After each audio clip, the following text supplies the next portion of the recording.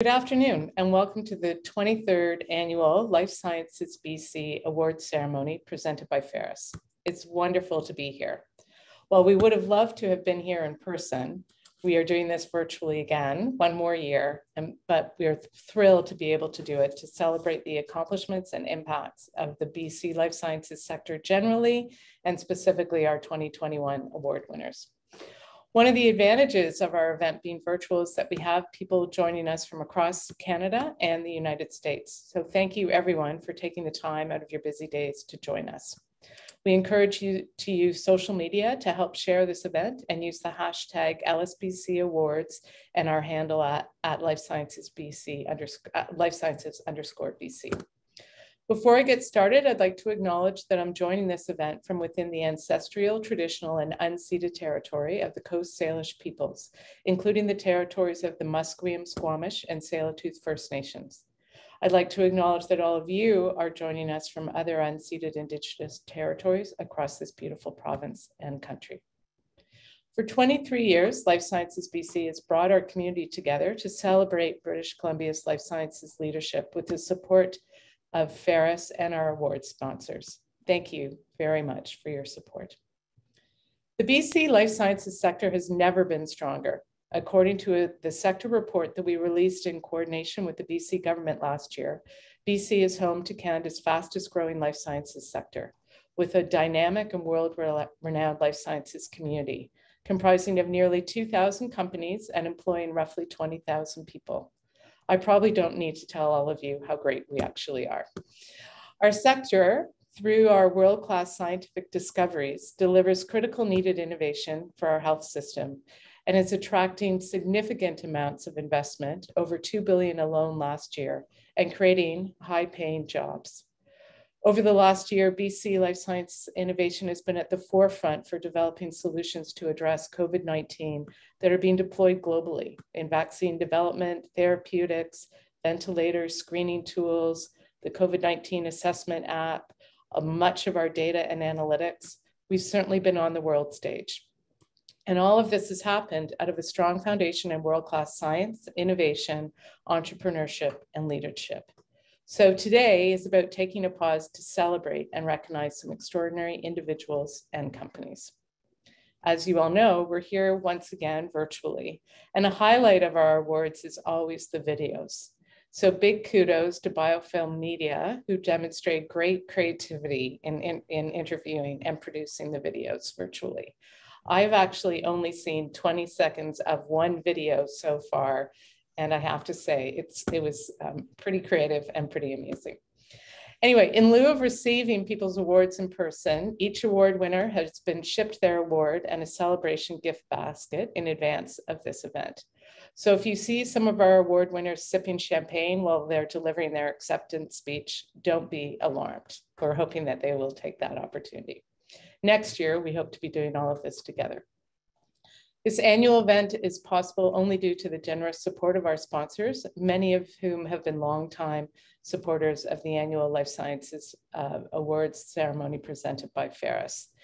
So our sincere appreciation goes to our presenting sponsor, FARRIS, and our award sponsors, AstraZeneca, the British Columbia Securities Commission, Canaccord Genuity, Chinook Therapeutics, Genome BC, Iacor, Janssen, the Michael Smith Foundation for Health Research, Pfizer, St. Paul's Foundation, and Providence Health, and our event supporter, Aurinia Pharmaceuticals. Our media partners, Biofilm Media and Business in Vancouver. And I'm excited to announce that our annual Business in Vancouver Life Sciences BC magazine is now available. Here's a shameless plug for it. In addition to being a great snapshot of the sector, Life Science BC sponsors and members, this year's award winners are also profiled. The magazine is being distributed through Business in Vancouver's publication, and is also will be soon available on our website. If you'd like a copy, please don't hesitate to reach out to Amanda, and she'll be able to arrange that. We also want to thank our annual sponsors whose generosity allow us to do all the many things that we do, from undertaking activities to advance the sector, profile our members, provide value to our members, and host multiple events throughout the years. So our platinum sponsors are Admare Bioinnovations, FARRIS, GSK, Janssen, Pfizer, and Roche. Our gold sponsors, Abcelera, Blake's, Innovative Medicines Canada, Novartis, and Stem Cell Technologies, and our silver and bronze sponsors as well. Thank you very much for all of your support. Every one of these organizations is integral to our ecosystem, and without those support, we would not be able to do what we do. And I would like to say many of these sponsors have been with us for decades, which is fantastic. Thank you again. 2001 actually marks Life Sciences BC's 30th anniversary, we discovered over the summer. The sector has never been stronger, and over the next 12 months, we're going to be looking for ways to celebrate 30 years of life science leadership for British Columbia, all driven off of our world-class research, innovation, and leadership. More to come on that. So now, to kick off the program, because we're here to celebrate the awards winners, not just listen to me, I'd like to ask Life Sciences BC Chair of the Board of Directors, Scott Phillips, President and CEO of Starfish Medical, to join us to say a few words. Over to you, Scott. Thanks so much, Wendy. On behalf of the Board of Directors, I'd like to welcome all of today's award recipients, friends and family, special guests, sponsors, community partners, and particularly members to this important annual event. Those of you who are new to the sector or new to LSBC may not know, but this is traditionally our sort of one big splash event of the year where everybody dresses up in their suits and dresses and shows up to the Vancouver Convention Center and sits in tables with their lawyers and accountants and so on. It's a big celebration for the whole sector. And it's remarkable. We've had so much success carrying this event forward virtually, like so many other events. We've been surprised this year at just how successful the virtual events have been, in some cases way more successful than they were as in-person events. So certainly it's a remarkable industry. COVID has brought out incredible strengths in the industry, I would say. So many impressive accomplishments. People in the audience here, many of you have done major financings, you've launched products, you know, I almost can't think of a big story in Vancouver that hasn't moved forward in some big way in the life sciences sector. So I won't list them all because I'll insult somebody by forgetting them, but billions of dollars of impact. And in addition, we actually through LSBC this year have stronger relationships with government than we've ever had before. And one of the things government is good at doing is big infrastructure projects, big impressive gestures. They can bring a lot of capital to bear. So that's something Wendy has been quite impressive at building those relationships. And I think I'm hopeful that if we get our act together as a industry, we can actually do some impressive long-lasting things through some of those relationships over time. So if you're not familiar with LSBC, what we do broadly, I mean, networking, obviously, albeit virtual, at helping companies line up investments, training, nurturing, advocacy, government relationships. And it's not just industry. We're not an industry association. It's academia, it's government, it's all sorts of other organizations in the sector. We're bringing them all together to support and build and grow something really special here. So with that, I would like to encourage you to enjoy the show, celebrate the wonderful accomplishments of all of the impressive people here today, and just relax and get ready to celebrate. Thank you.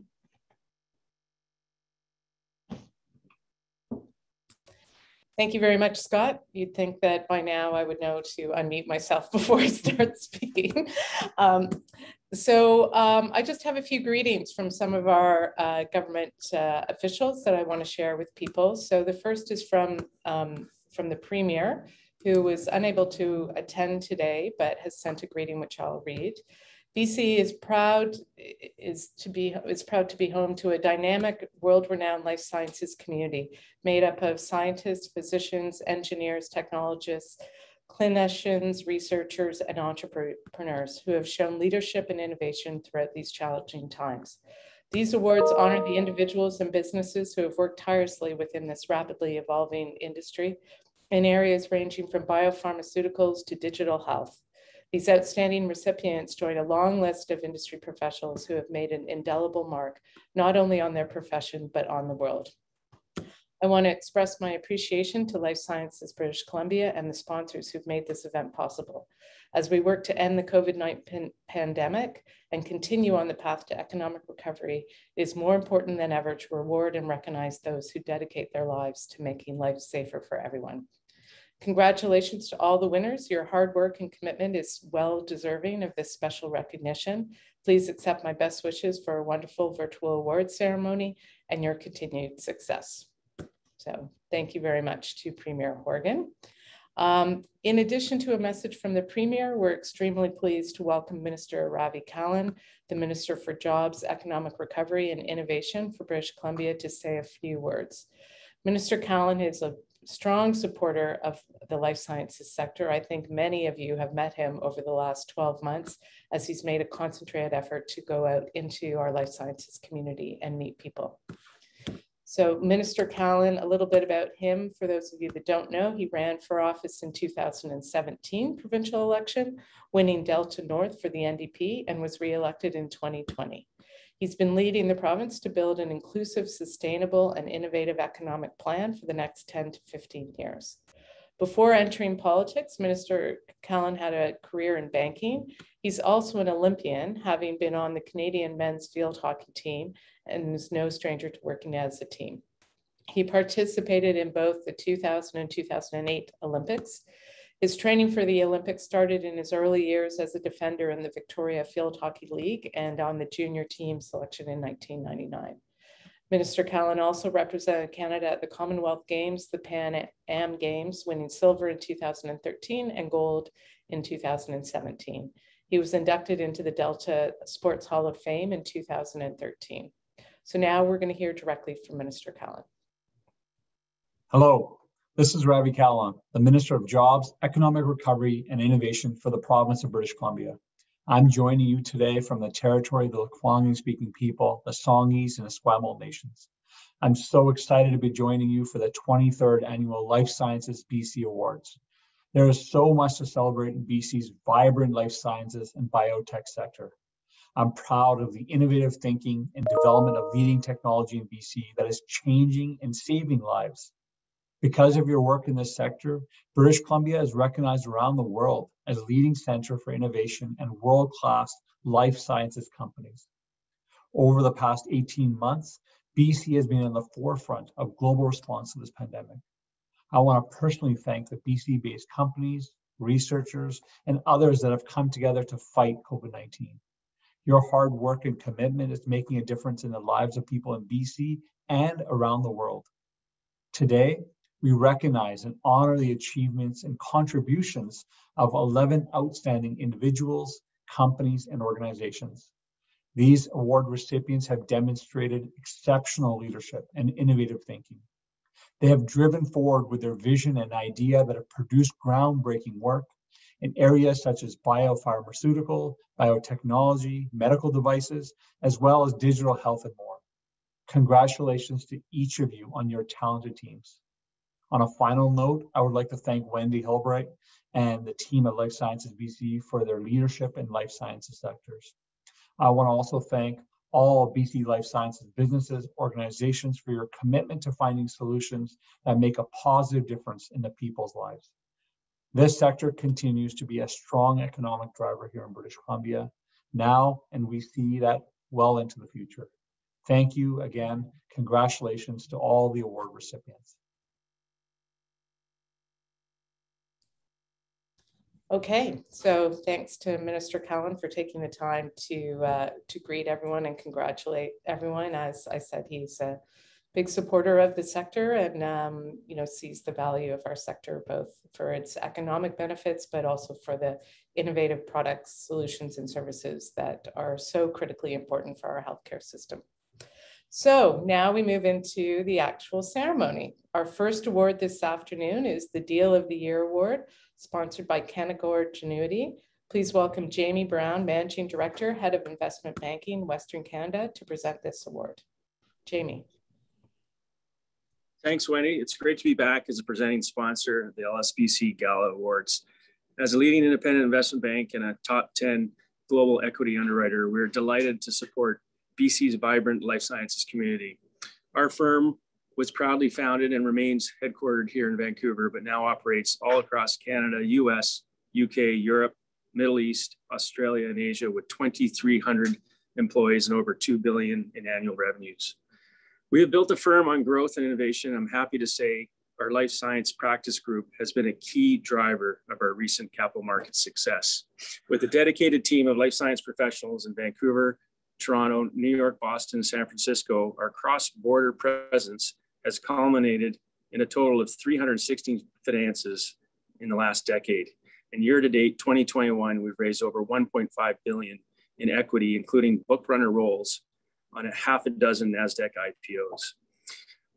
We've also have extensive experience with advisory assignments, having acted on over $500 million worth of biotech transactions alone in the last year. Indeed, we like to be at the forefront of everything in therapeutics and genetics, novel drug development, and groundbreaking medical devices, all made even better when the success is in our own backyard.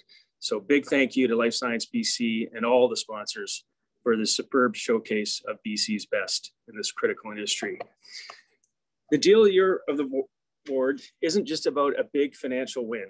It honors the province's most significant life sciences deal, a deal that has demonstrated excellence in mergers, acquisitions, transaction or collaborations, and has leveraged an opportunity to accelerate the corporate goals and visions of the company. The award honors an individual or an organization that over the last 12 months has positively impacted life sciences sector in British Columbia. Organizations eligible to win this award include, but are not limited to, the areas of law, finance, accounting, economic development, incubation, clinical research, and consulting. And I dare to say it's fitting for Canaccord Genuity to present this award, as we were lucky enough to be involved in the initial capital formation of this winner of the Deal of the Year award, Aurinia Pharmaceuticals. Aurinia is a fully integrated biopharmaceutical company focused on delivering therapies to treat targeted patient populations that are impacted by serious diseases with a high unmet medical need. The company's global headquarters are in Victoria, British Columbia, with a commercial hub in Rockville, Maryland. The company's oral therapy is now available to treat patients in the United States. And the company's collaboration license agreement with Otsuka Pharmaceutical gives treatment hope to patients with autoimmune disease, lupus nephritis. Approved in January this year by the FDA, the oral therapy is safe and effective for one of the most serious complications of SLE. Now let's watch our award winners video describing their journey in their own words.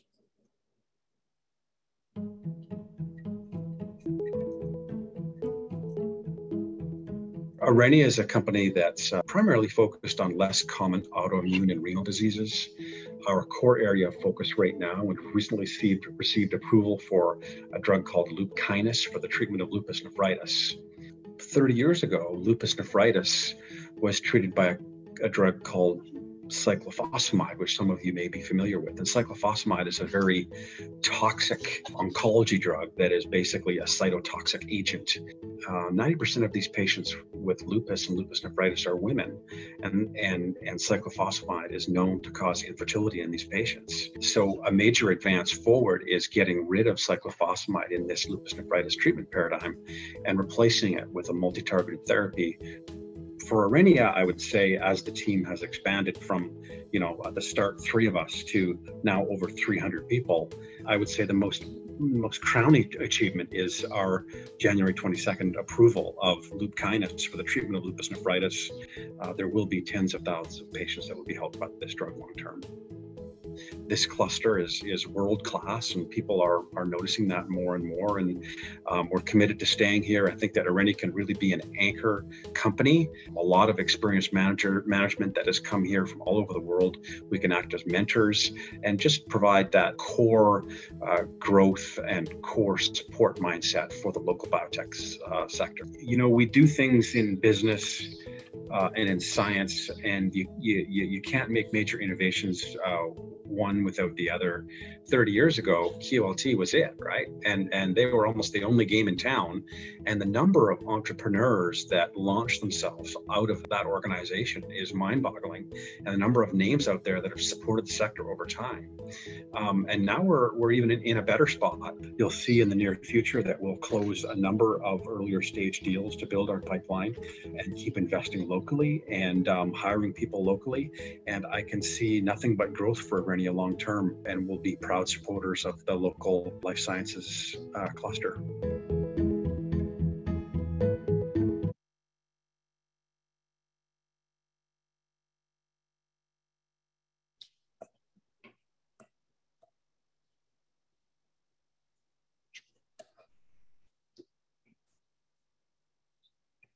Okay, so why don't we introduce Mike now to accept the award on behalf of Arenia. Ladies and gentlemen, please welcome Mike Martin of Arenia Pharmaceuticals. Thank you very much, Jamie. Almost a decade ago, with us visiting the offices in Vancouver, trying to figure out how we were going to fix and rebuild. So, I remember those conversations and those lunches. So thank you very much to Canaccord in the early days, especially. I wanted to take this opportunity to thank Life Sciences BC and the selection committee for choosing Arenia and the Otsuka deal as deal of the year. Thank you very much. I also want to take this opportunity, I'm sure somebody else will take this opportunity as well, but just to really thank those people behind the scenes of this event and this organization. Of course, Wendy, William, Ryan, Amanda, Peter, Tim, Steve, thank you very much for all that you do. It does not go unrecognized. And last but not least, with particular thanks to FARRIS for sponsoring this event and sponsoring the awards. Thank you very much.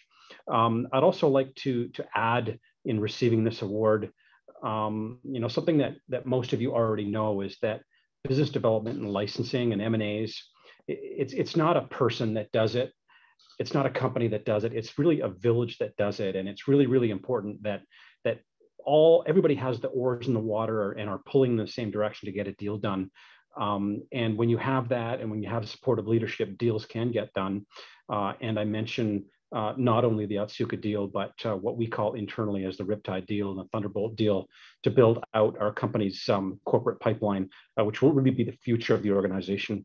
And so in saying that, it's not a person, but a village, I would like to thank our entire internal BDRC, which is short for Business Development Review Committee. I won't name all the folks, but again, it is a village. And seeing as how I have just won an award and I've been in this business for over 25 years, my mother always told me, don't ever forget where you came from. So I'm just going to take this opportunity to impart a little bit of wisdom with regards to my experience in business development and licensing over the last couple of decades. To those younger folks that are out there in business development and licensing and trying to do deals, I just don't want you to worry about the length of your deal sheet or the number of deals you have on that deal sheet. What's really, really important is those deals that you don't do or you don't get across the line to a signature. Those are often the deals that you learn the most from. And so that's just my message to the next generation of deal makers. Keep plugging away, working hard, and just keep learning. So thank you again to everybody for this event, and thank you very much for the award. Really appreciate it. Thank you.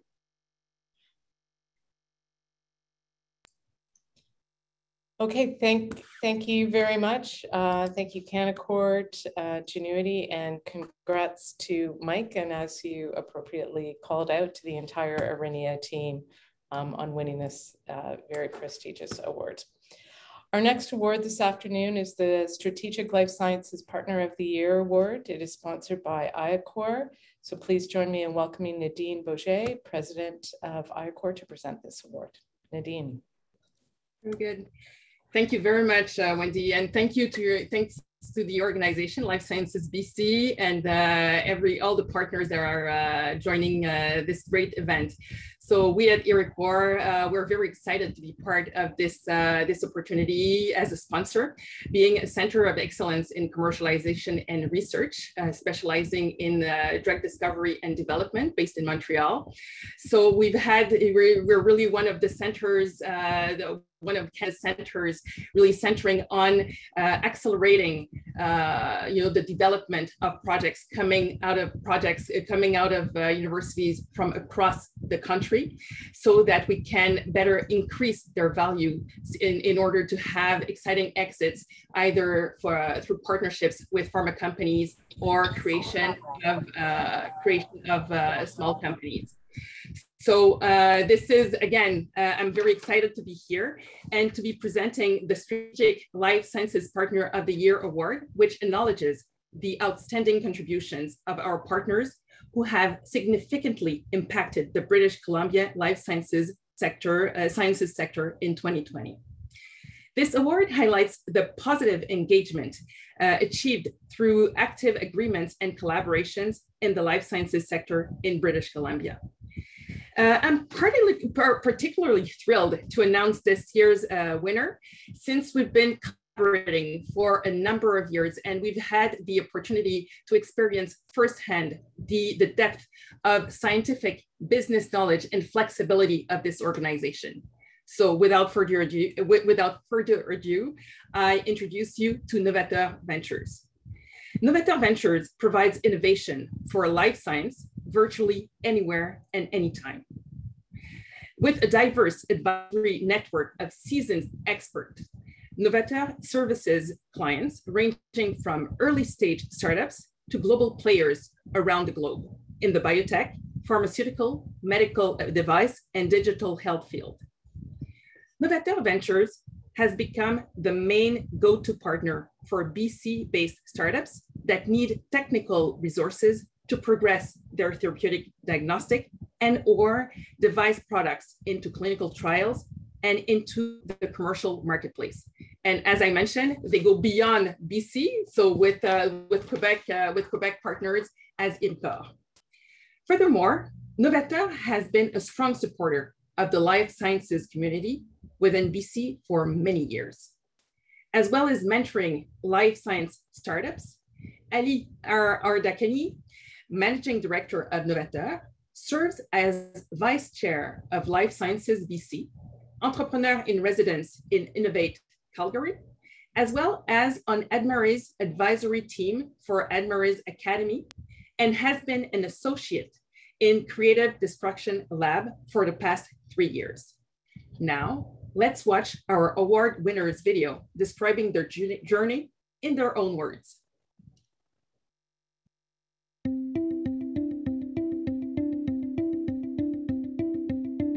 So 30 years ago, actually July of 1991, my family and I immigrated to Canada.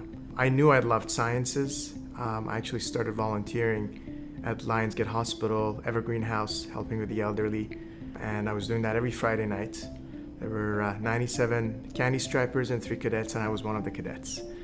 I loved helping people. I loved seeing how innovative medicines were helping people.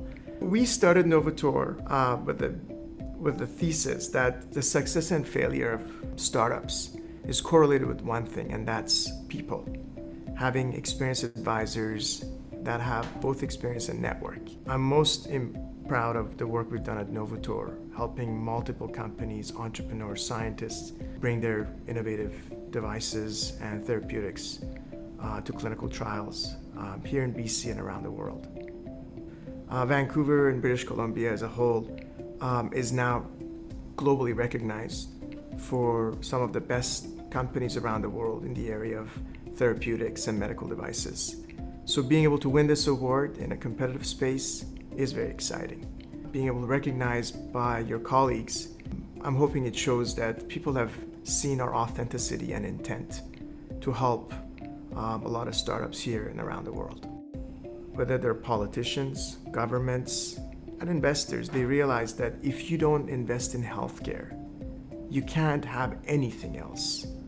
You may have airlines, you may have oil and gas, you may have real estate, but everything will shut down if you don't have good healthcare. I predict in a few years you're going to have cures and vaccines for HIV. And that's thanks to the mRNA technology that we had to fast forward and bring it to patients around the world. And because of that, sacrifice and the work that people did around the world, now we can use these technologies and hopefully treat a lot of other diseases.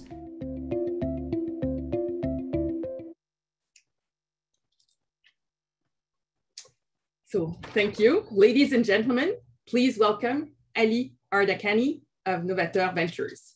Ali, the floor is yours. Thank you so much, Nadine, and no one better than you and Iricord to sponsor this award. I've had the pleasure and opportunity to work with Nadine and her wonderful team, Stephen Klein and others at Iricord for a number of years. And we're delighted, and you're going to see some very exciting things coming out of that fantastic organization. This award is very meaningful to me personally because I founded Novateur Ventures at the Life Sciences BC Salmon Barbecue back in May of 2016. I think some of you who are right now watching this award may remember, and we've come a long way. I want to thank the Life Sciences team that works around the clock. This is a very small team, but extremely tactical and smart. The board, our members and sponsors to make this organization what it is. I also want to really express my immense gratitude to over 100 advisors that have worked and are continuing to work in Novateur with our clients in BC, Canada, and globally. This award is dedicated to each and every one of them. Also to our clients and our portfolio companies for allowing to serve them. They're the ones in forefront of bringing meaningful medicines and devices to patients worldwide. And let's not forget, we're all doing this to make a meaningful impact in human health globally. Last but not least, unfortunately, she's not here picking up the kids, and my kids are not here. But I want to thank my life partner, my wife, Nikta, and my 3 children for their support. My wife's guidance, intelligence, and support has given me a lot of ammunition and energy to build Novateur. So thank you, Nikta. Thank you for all of you for being here today and celebrating this with us. I really appreciate this, and we hope we can bring these medicines and innovative devices to patients worldwide together. Thank you. Thanks, Ali. And congratulations. And you do dress up very well. Please make sure you check the chat, Ali. You are getting flooded with congratulations from many people that know you well. So please, and everyone else, please continue to engage through the chat. I'd like to thank ICOR for sponsoring this award. It's great to have you as part of our award ceremony. Our next award is a one-time award, the Global Impact Award, and it's sponsored by Pfizer. I'd like to welcome Fabian Paquette, Vaccines Canada Lead and General Manager for Pfizer Canada, to present this award. Thank you, Wendy, and good afternoon, everyone. As the Vaccines Lead for Pfizer Canada, I am honored to be part of this event and would like to thank Wendy and Life Sciences BC for inviting Pfizer to contribute to this special recognition. BC Life Sciences innovation has been globally recognized for addressing the unique challenges that arose as a result of the pandemic. We saw BC take a leadership role in the development of vaccines, therapeutics, medical devices and diagnostics, and digital health solutions. While many BC companies and individuals have contributed greatly, Life Sciences BC would like to recognize the outstanding efforts made within our sector. The second of the 2 Special Impact Awards for 2020 that celebrate leadership during this time is for a company that Pfizer is really proud to be associated with. In early 2020, when the SARS-CoV-2 virus began to be understood and its lethal effects was spreading to every corner of our planet, there was a massive effort in the biopharmaceutical life science community to find healthcare solutions. One such solution was the discovery of a safe and effective mRNA vaccine. The incredible complex story of the research, development, and manufacturing behind the mRNA vaccine involved many committed individuals and organizations. The partnerships behind the vaccine have enabled over 2 billion individuals around the world to be vaccinated and way more to come. Founded in February 2009, Vancouver-based Aquitas Therapeutics is a private biotechnology company that specializes in the development of delivery systems for nucleic acid therapeutics based on lipid nanoparticles. Aquitas partners with pharmaceutical companies, biotechnology organizations, and academic institutes to advance nucleic acid therapeutics to the clinical trial phase and to the marketplace. The team works with partners to develop new therapies to address unmet clinical needs based on the internationally recognized capabilities and delivery technology developed by Aquitas. As a global leader in the lipid nanotechnology, Aquitas has demonstrated global impact through its role in one of the largest and fastest global vaccine program ever delivered as part of its partnership with Pfizer-BioNTech and the COVID-19 vaccine. Now, let's watch our award winners' video describing their journey in their own words.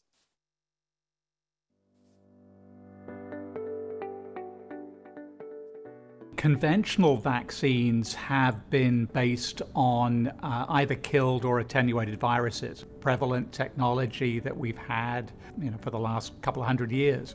Vaccines using mRNA technology can be developed more rapidly. We know exactly what the immune response is against, and as I say, it's only against one particular protein that we've selected from the virus. There's an absolute requirement for a mechanism to protect the mRNA after it's administered and to then carry it into our cells so that it can work. And that's the technology that Acuitas specializes in, lipid nanoparticles that protect and deliver the messenger RNA.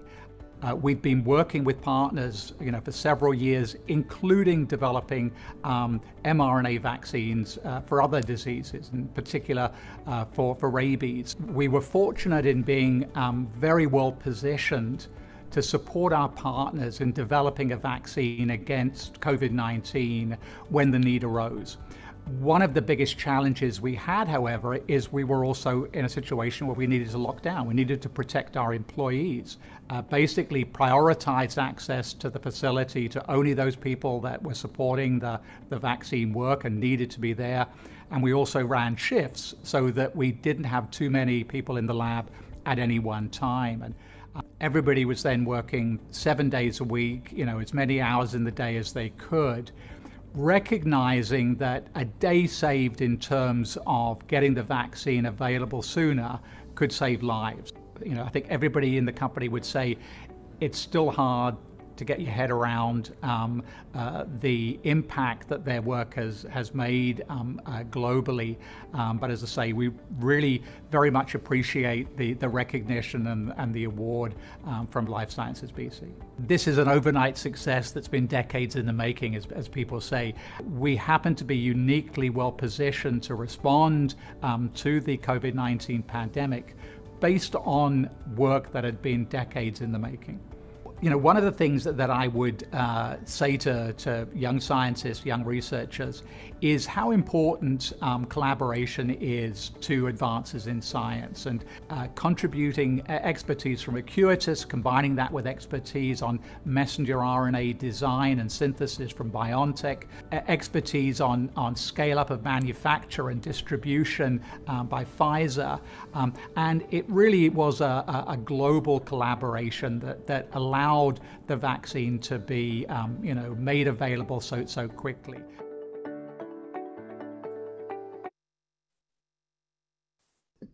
As a Canadian who has benefited from their research, I'm really honored to present this Global Impact Award to Aquitas Therapeutics. Ladies and gentlemen, please welcome Mr. Tom Madden. Thank you, Fabian, for that introduction. And first, I'd like to start by, in particular, thanking Wendy and her team for all their hard work in putting on this event today. We really appreciate it. I'm sure everybody else does. I'm delighted and proud to accept this award from Life Sciences BC, and I'm accepting it on behalf of all of the women and men at Acuitas who actually did the work. As noted in the video, everybody worked incredibly hard to support our partners BioNTech and Pfizer to bring the vaccine candidate rapidly into the clinic and to globally address this need. And at a time when the risks from the disease itself were poorly understood.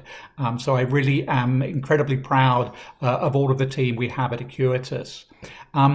It's been very difficult for us to sort of truly appreciate the global magnitude of our contribution to addressing this pandemic. And it's interesting that the contribution really only becomes apparent when there's a personal connection. It's been incredible when researchers, people at Acuitas, share stories of how their parents and grandparents received their first vaccine shots and how relieved they were at the protection it afforded.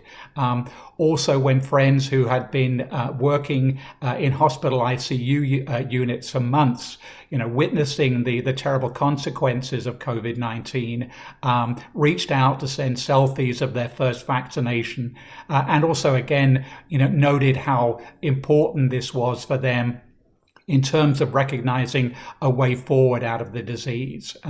So as I say, it's really has been those sort of personal connections that have brought the importance of this work into clear focus for us. I think one of the positive outcomes from the pandemic was the opportunity to tell Canadians how Canadian scientists and Canadian companies, and particularly companies in British Columbia, were playing key roles in the development of vaccines and therapeutics to address COVID-19. We typically hear little about what's happening in Canada in the biotechnology arena. And so this was an excellent opportunity for all Canadians to recognize and take pride in our industry and its global impact. And so again, I'd just like to thank Life Sciences BC for this award, which is greatly appreciated. Thank you. Thank you very much. And congratulations to Acuitas, and thank you, Pfizer, for supporting the award. Tom, I could not agree with you more that this has provided a fantastic opportunity for us to tell the story of how BC world-class innovation can be impactful across the globe. So congratulations to you and your team. And I think probably almost every one of us is thankful for the collaboration that resulted in vaccines that I'm guessing most of us have had that are participating today. Our next award is sponsored by Janssen, and it is the Leadership Impact Award. I'd like to introduce Dr. Abele Ola, the Vice President of Medical Affairs for Janssen, to present this award. Thank you, Wendy, and hello, everyone. At Johnson & Johnson, we believe good health is the foundation of vibrant lives, thriving communities, and progress. We are guided by our credo, where our first responsibility is to the doctors, nurses, and patients, mothers and fathers, and all others who use our products and services. Our ultimate goal is to help people live healthy lives, a goal for which we have been innovating for more than 50 years. So at Janssen, our vision includes leadership beyond the valuable and innovative medicines and services to the delivery of sustainable and measurable health outcomes for patients as a partner in the Canadian healthcare ecosystem. We're committed to going beyond our immediate business interests by contributing to advancing health and well-being in the communities in which we live and work, with health equity as the foundation for our approach. We won't stop until new ideas turn into medical solutions for patients in need. So I am so proud to be here with you this evening and share in the recognition for the innovations and achievements of BC's life sciences community. Now, given the unique events over the past 18 months, Life Sciences BC would like to recognize the extraordinary efforts made within our sector. 2 Special Impact Awards for 2020 celebrate leadership shown during the global pandemic. The Leadership Impact Award for an individual recognizes the role that Dr. Mel Cradgen has played over the past year and a half. Dr. Cradgen is the medical director of the BC Centre for Disease Control Public Health Laboratory and the medical health head of hepatitis at the BC Centre for Disease Control. He's also a professor of pathology and laboratory medicine at the University of British Columbia. As medical director of the Public Health Laboratory at the BC Centre for Disease Control, he played a key leadership role during the pandemic response in this province. As a member of the Federal COVID Immunity Task Force and other COVID-19 testing and vaccine panels. In August 2020, he was appointed as a member of the Order of British Columbia for his contributions to public health. Now let's watch our award winner's video describing his journey in his own words.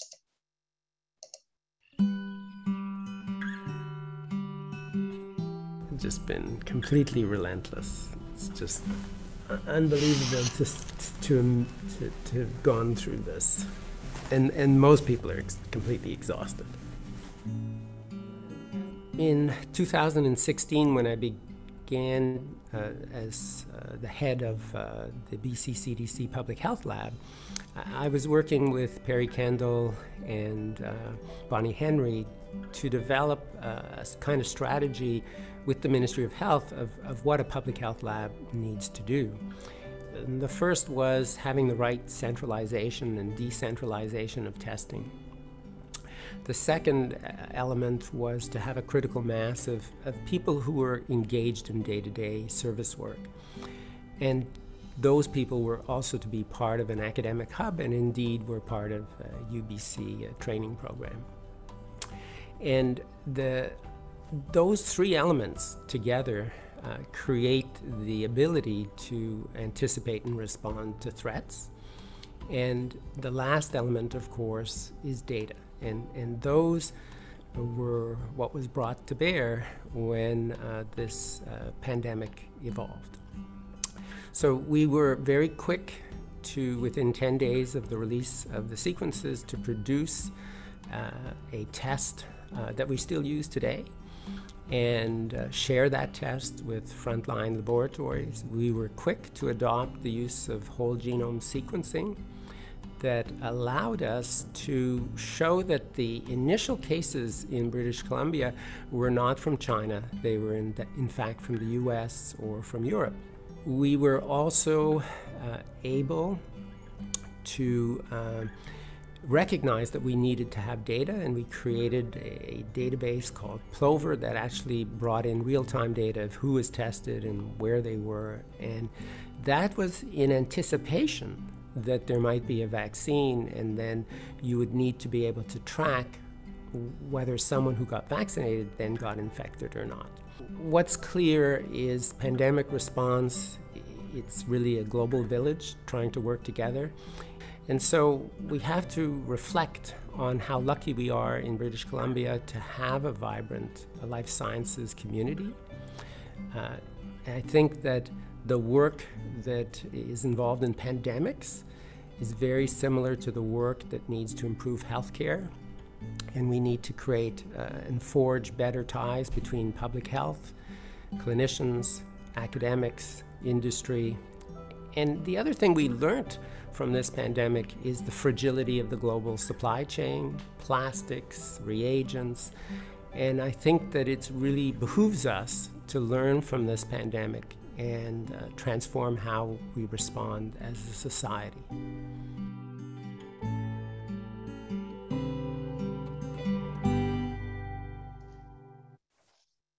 Congratulations, Dr. Cradgen. Ladies and gentlemen, please welcome Dr. Mel Cradgen. Thank you very, very much. I am deeply honored to receive this award. As a medical student, I was introduced to a patient with an unknown virus. And then I watched how hard it is to overcome the fears of an unknown virus. In 1989, the virus was named hepatitis C. And 30 years later, it was curable. Hepatitis C profoundly shaped my understanding of how transformative the life sciences can be. And it also taught me a lesson about how people react to unknown agents. There is no black, there's no white, but many shades of gray. For COVID, what would normally take science and humanity 30 years has taken about 20 months and counting. Never before have we seen so much information and disinformation. BC's vibrant life sciences sector, as you have all heard, has contributed to COVID mRNA vaccines, therapeutics, and more. Led by Bonnie Henry and our political leaders, evidence-based public health measures were used to try and balance economic and societal needs. As we all know, it's not been easy, nor has it been perfect. But BC is indeed a global beacon in its response. I want to take a stab at predicting the COVID endgame. COVID can only be tamed by vaccines or immunity after infection, and is likely to remain with us. The risk of developing severe COVID after vaccination is very low. This means that we will need to relearn how to gauge the relative risk of COVID in a vaccinated person against life's other risks, while respecting that people have different risk tolerances. Vaccines prevent transmission and severe disease, but the Delta variant is so transmissible that COVID infections will continue, even in those vaccinated. If about 90% of British Columbians are vaccinated, COVID will become like a common cold for most of us.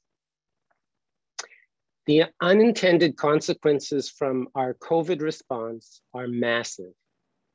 So keeping schools and universities open and safe will be critical for developing tomorrow's life sciences leaders. We will need them to tackle climate change, an even greater problem. Time does not permit me to speak of the litany of things that have been left and the partnerships that have been left undone, which we will still need to end this pandemic of the unvaccinated. But an important lesson is that in our global village, we are only safe when everyone is safe. I want to thank all my colleagues whose shoulders I've stood on, and my wife and children who learned to tolerate my eccentricities. And turn over to you, Wendy. Thank you and your team for this event and this award. Thank you very much. Lots of really important words that you've just said, and I want to turn your comment about a beacon back to you, because you have truly been a beacon through this pandemic, and we are all grateful and very much appreciative for that and have benefited from it. I would like to now move to the next award, which is the Genome BC Award for Scientific Excellence. And returning again is Dr. John Shepherd, who is going to present the award. Thank you, Wendy. I'm honored to be here today virtually on behalf of Genome BC to present this award. Genome British Columbia is a not-for-profit organization supporting world-class research and innovation in genomics and fostering a globally competitive life sciences sector to deliver sustainable benefits for BC, Canada, and beyond. Over the last 20 years, Genome BC has generated over $1.1 billion of investment into our province, and we are delighted to recognize the local excellence that flows from that, as we are with this award today. Genome BC is dedicated to improving the lives of people throughout BC by advancing healthcare, in addition to addressing environmental and natural resource challenges. Furthermore, we work hard to integrate genomics into society by supporting responsible research and innovation and increasing the understanding and appreciation of the life sciences among educators, students, and the public. The Genome BC Award for Scientific Excellence is presented to an individual, group, or company who has received significant national and international recognition in the fields of genomics, proteomics, bioinformatics, systems biology in the past year. And our winner this year is Dr. Michael Rossello. Dr. Rossello is a professor in the Department of Biology at the University of BC Okanagan in Kelowna. And the work in his lab is at the interface of ecology and evolution, where his research has impacted biodiversity conservation in over 10 countries, spanning 4 continents, and across species as diverse, pun intended, as Galapagos tortoises, sockeye salmon, Amazon parrots, Cuban crocodiles, and Demura tigers. Dr. Rossello's research has made significant contributions to conservation genomics. This includes explaining how hybridization and population size changes affect diversity, understanding how invasive species establish and spread, and advancing strategies for captive breeding and repatriation. Much of this work has been successfully translated into diversification management action. This award recognizes his contributions for conservation genomics across the world, and we're particularly proud to recognize his work in the BC area with the sockeye salmon in the west coast of Canada and in the Pacific Northwest. So let's hear what Dr. Rossello has to say in his own words.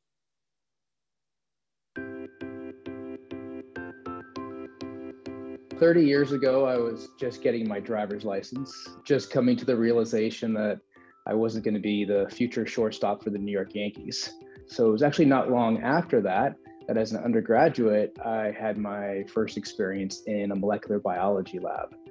So it was about that time that Professor Marie Simovich introduced me to the emerging discipline of conservation genetics. And that was really the light bulb moment for me that really set me on my career path.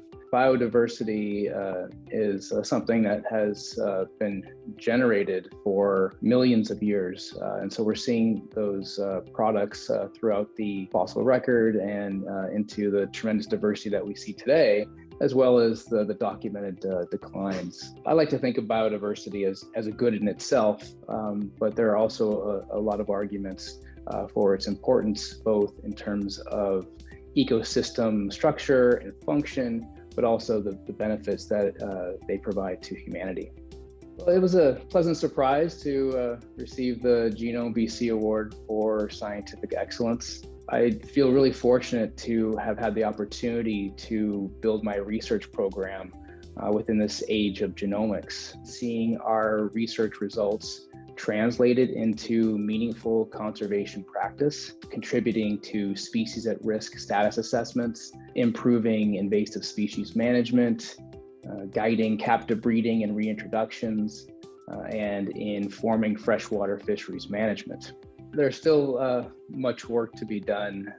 We have these pressing environmental issues that continue to come to the forefront. Can see the times we're living in now where climate change seems to be manifesting in real time. And so the impacts on biodiversity, we're just beginning to understand that. You know, it's my belief that genetics and genomics can provide a really important tool for helping to reconstruct, what's going on and hopefully provide some information for a path forward for both managing and stemming the loss of biodiversity.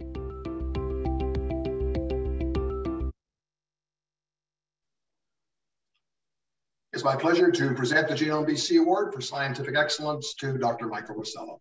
Michael. Well, thank you, John, Genome BC and Life Sciences BC for this award, and to the organizers of this event. I'm truly honored to be in the company of the other awardees. It's been a pleasure to work with Genome BC over the years and contribute in a small way to their efforts in positioning British Columbia as a global leader in genome-enabled research. Today, I just would like to accept this award on behalf of all the students, postdocs, and outside collaborators who have been really true partners in the research generated out of my lab over the years. Without them and the funders, including Genome BC, none of this work would have been possible. So once again, thank you for this award.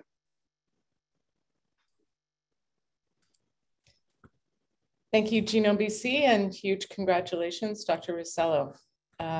Now we are going to move to our next award, which is the Michael Smith Foundation for Health Research Aubrey J. Tingle Prize. And presenting that award is going to be Dr. Eleanor Wilson, the chair of the board of directors. Eleanor? Thank you. Thank you so much, Wendy.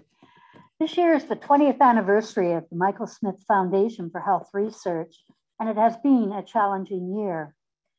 The last year has reinforced the need for and commitment to a future where health research plays an even stronger role in improving people's lives. So it gives me great pleasure to present the Aubrey J. Tingle Prize. This prize is presented to a British Columbia clinician scientist whose work in health research is internationally recognized and has had a significant impact on advancing research and the uptake of evidence to improve health and the health system in BC and globally. This year's winner is Dr. Ruth Granow. Dr. Granow, a psychologist, is a professor in the Division of Neonatology of the Pediatrics Department at the University of British Columbia and a senior scientist in the BC Children's Hospital Research Institute. Her early work in measurement of facial indicators of infant pain made a landmark impact on the field of pain assessment and has been adapted and used worldwide, both clinically and for research. With funding by the NIH and the Canadian Institutes of Health Research, she has published more than 200 refereed journal articles and 34 book chapters. More recently, she is known internationally as the leader in the long-term effects of neonatal pain in infants born very preterm at 24 to 32 weeks. Dr. Granow's multidisciplinary research has shown that there are long-term consequences of daily procedural pain in these infants at a time of rapid brain development and programming of stress systems. These findings have impacted neonatal hospital care worldwide. Dr. Granow's work on pain recognition and management in infants improves day-to-day life for society's most vulnerable during NICU and early life interventions to lessen the impact of chronic pain and medical interventions on brain development. I invite you to watch the following video and hear from Dr. Granow herself.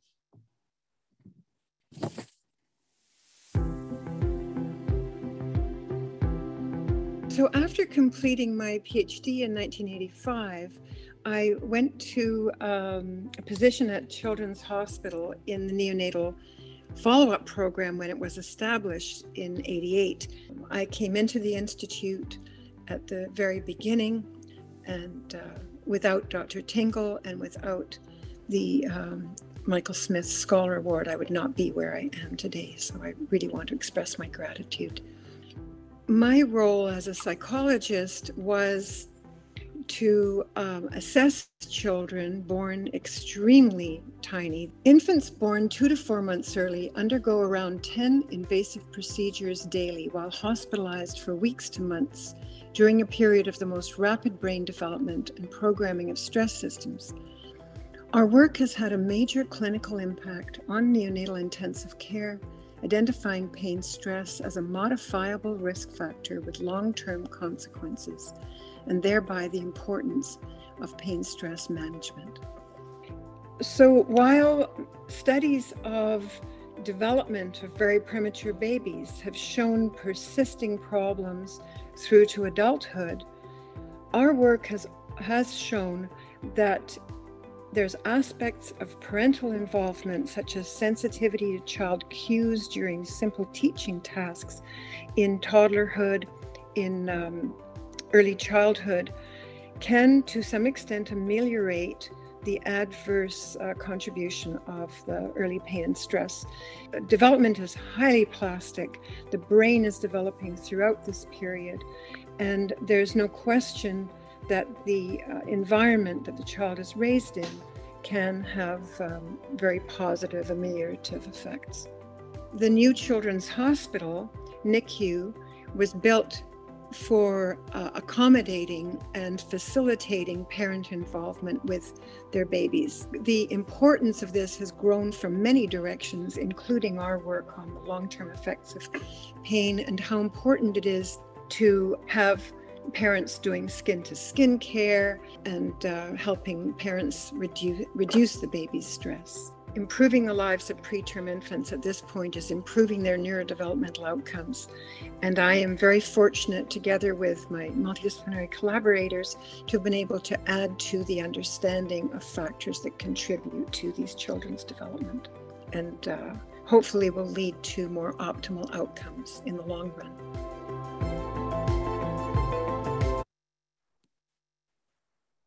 Now I would like to invite Dr. Grunow to say a few words.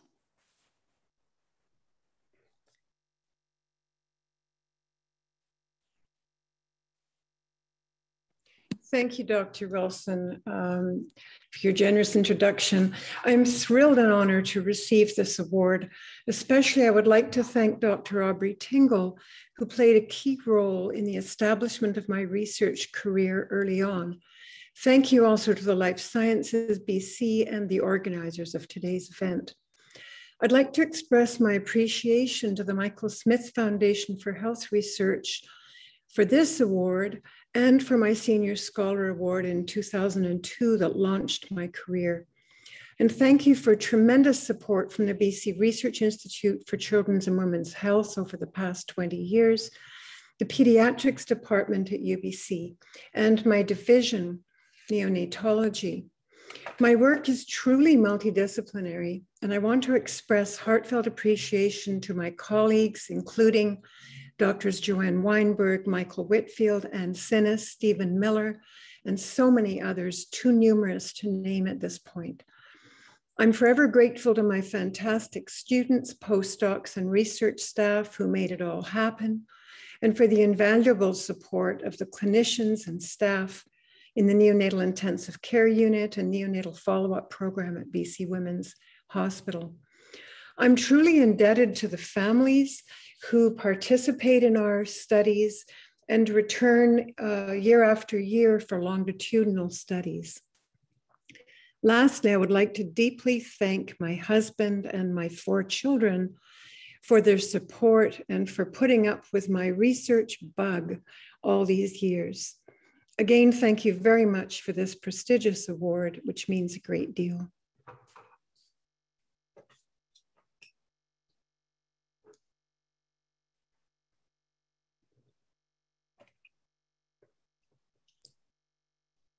Congratulations. Very well deserved, and it's wonderful to hear that you had that personal connection with Aubrey J. Tingle. It makes, I'm sure it makes it even that much more special. Thank you to the Michael Smith Foundation for Health Research for continuing to support this annual award. Our next award goes to the Emerging Life Sciences Company of the Year, and I'm thrilled to be able to say it's sponsored by Chinook Therapeutics. Please join me in welcoming Alison Gaw, the Executive Director of Corporate and Business Development, to present this award. Thank you, Wendy. And first off, I'd just really like to thank Life Sciences BC for having me here to represent Chinook Therapeutics and present the Emerging Life Sciences Company of the Year Award. This year's Building on Excellence theme really resonates closely with Chinook's mission and values, as well as our hope of making dialysis and transplant unnecessary for people living with kidney diseases. When we formed Chinook in 2019 with a core research team here in Vancouver, we wanted to address the huge unmet need in kidney diseases, an area with very few targeted therapeutic treatment options available.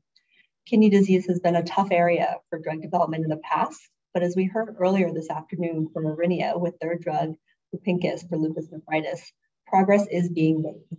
So it is a very exciting time, and we're full of hope for the future of research in this field. Since Chinook received the 2020 Emerging Life Science Company of the Year Award, we have made significant progress across our pipeline of programs, particularly in the clinic. Our lead clinical program, atrasentan, an endothelin receptor antagonist, is now in the phase 3 ALIGN trial, currently enrolling patients with IgA nephropathy, and the phase 2 AFFINITY trial, currently enrolling patients with proteinuria glomerular diseases.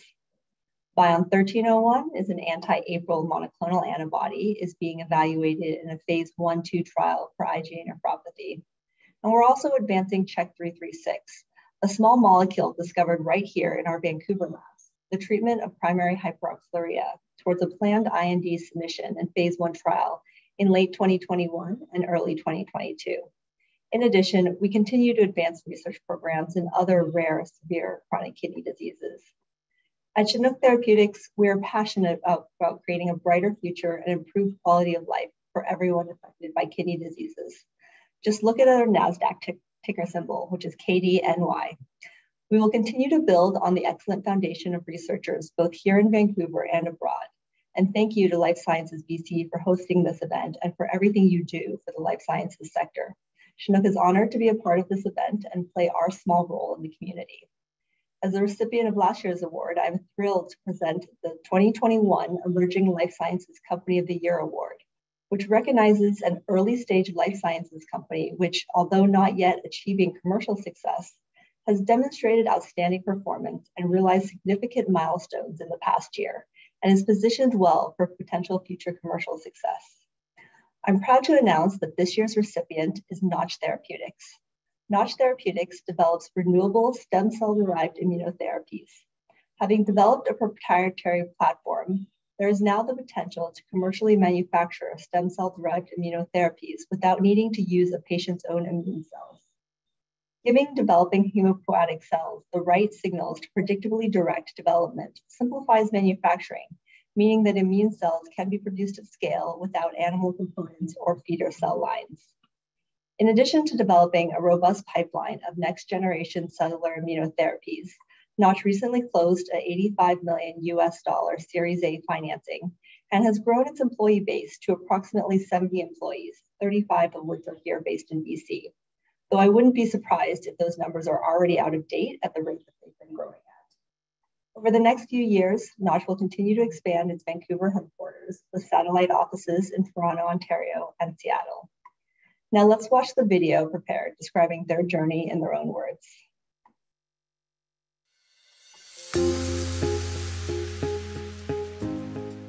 Just over 30 years ago, I got my first job in biotech with one of the first inaugural biotech companies in Vancouver, Quadrilogic Technologies, later known as QLT. So what Notch has done is developed a first-in-class system for generating T cells from an unlimited source of stem cells and engineering these cells so that the cells mature into functional T cells. There hasn't been any sort of major improvements to cancer therapy until this latest advance of CAR T cell therapies. Really what's been holding the cell therapy field back is how do you make cells? And Notch, as we believe, has unlocked the potential to make unlimited therapeutic cells that could treat a range of diseases. So for each type of cancer, we can swap in and out the targeting moiety into the same populations of cells. Yeah, 30 years ago, people were just starting to understand the potential of cells as therapeutics. Fast forward 30 years, there are hundreds, if not thousands, of clinical trials underway, approved therapies for living cell products. Our team is an incredible set of people. All of us have been touched by cancer, and for me personally, what drives me and what's inspired me to help start this company is my father's struggle with cancer. Oh no, sorry. He was diagnosed with brain cancer. Seeing what he went through and what he struggled with and creating better options for patients like him, I think that for us at Notch as a team, that's what really drives us and motivates us to work hard every day. You know, I'm extremely appreciative of Life Sciences BC recognizing Notch as Emerging Company of the Year. Just know how hard it is to build these companies and to bring good people together. Being recognized by that, I think is just great for Notch. It's great for the local community, and it's really, appreciated by me. And I predict in 30 years, we're going to have a whole slew of allogeneic T-cell therapies in the clinic and way better treatment opportunities for patients who are still suffering from cancer. There has to be better options for them.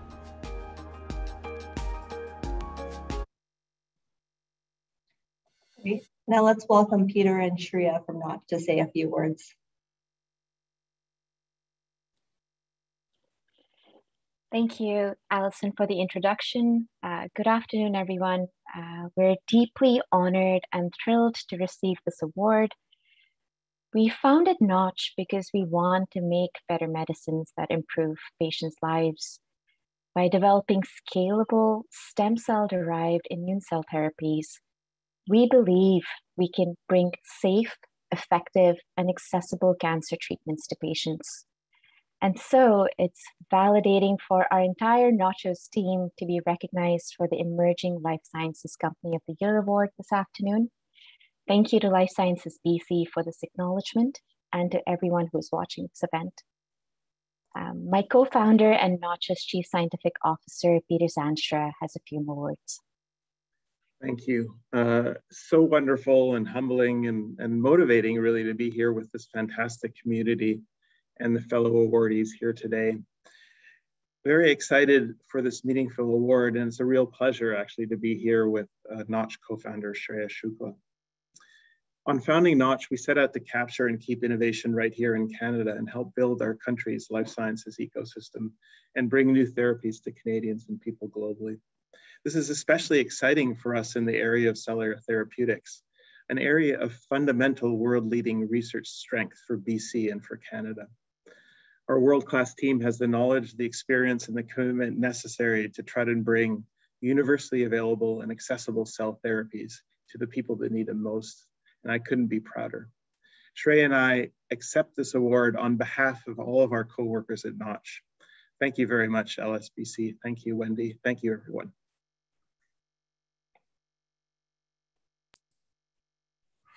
Thank you. Congratulations to the entire Notch team. You certainly give us reasons to feel really optimistic about the future of cell therapy. And thank you very much to Chinook Therapeutics for sponsoring the award. Nice that you were able to be on the other side of this award this year. I would like to now welcome the British Columbia Securities Commission, John Hines, the Director of Corporate Finance, to present the next award, which is the Milton Wong Award for Leadership. Thanks, Wendy. Hi, everyone. On behalf of the BC Securities Commission, I'm honored to help recognize one individual's significant contributions to the BC life sciences community.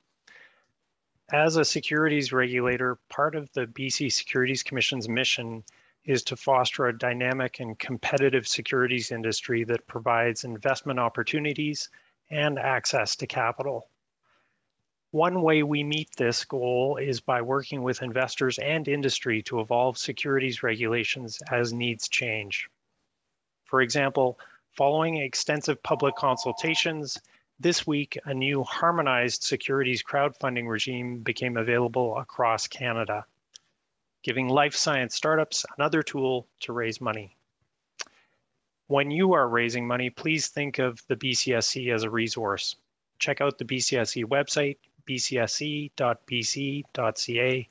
or give us a call. Now I'd like to provide some background about the Milton Wong Award for Leadership. Milton Wong was an inspiration, an incredible man and a tireless supporter of life sciences in British Columbia. This award pays tribute to his memory and to his significant and long-standing contribution to the life sciences industry. The award recognizes an individual working in life sciences in BC who has demonstrated a significant contribution to the development of the sector. The award highlights the accomplishments of a person who has impacted and strengthened relationships with external supporters and advocated for the community. This year's winner, Northview Ventures and Doug Jansen. Northview Ventures, under Doug Jansen's leadership, has provided strong and consistent investment and strategic consulting support to the BC life sciences sector, contributing greatly to the community's success for many years. For the past 20 years, Doug has held leadership positions in a number of life sciences companies. He's co-founder and managing director of Northview Ventures, and he serves as chairman and CEO of Aqueous Pharmaceuticals. Prior to Northview Ventures, Doug was president and CEO of Cardiome Pharma, raising over $300 million from investors, completing over $1 billion in licensing deals, and leading a partnership with Merck to bring Cardiome's lead product, Brinavess, through to clinical approval and marketing in the EU. Mr. Jansen currently serves on the boards of Aqueous Pharmaceuticals, Neovasc Inc., Perimeter Medical Imaging, and Synaptive Technologies. He's a former director of AbCellera and Renaissance Biosciences, a past chair of Life Sciences BC, has served as a director with Biotech Canada, and was a past winner of Business in Vancouver's Top 40 Under 40 Award. Doug was a seed investor in AbCellera, Precision Nanosystems, Synaptive, Perimeter, and Aqueous, and he continues to actively support life sciences companies across Canada. Recent investments include Abdera, Elevate Farms, and Amp Human. Now let's watch our award winner's video describing his journey in his words.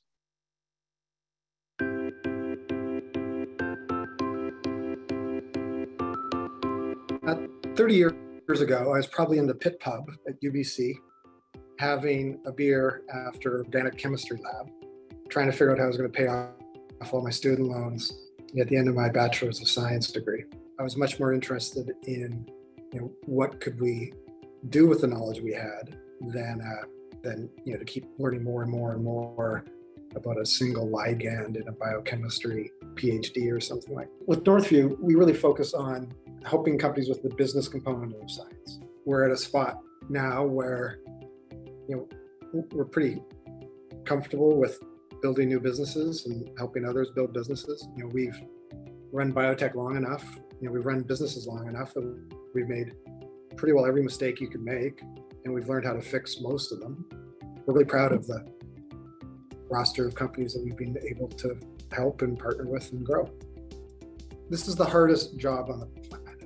We're taking new science and applying it to human disease.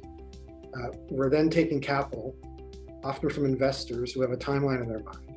We're then putting into patients. We then get to go deal with regulators who, especially in the Canadian context, spend most of their time trying to prevent us from getting drugs to market. Then we have to deal with payers to actually make any money back. When you have 20 companies in the portfolio, there's something going wrong every day. You just don't know it yet. I used to have hair. James Taylor at Precision, we invested in him when they just got started, and mostly because he didn't have hair. And as I got to know Carl, again, we were very early investors there, no hair.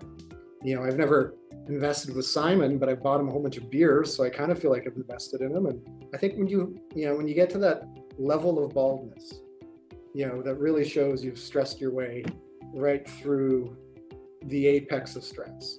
I think that's when you're ready to go and be successful in space. I've gone through 2 million miles on Air Canada in my career so far. All of those done the hard way, and coach between Toronto and Vancouver or Montreal. Obviously I'm biased, but I think Vancouver is the most productive life sciences community in Canada by a long shot, and the area where the best investments outside of medtech, the best investments come in healthcare here from Vancouver.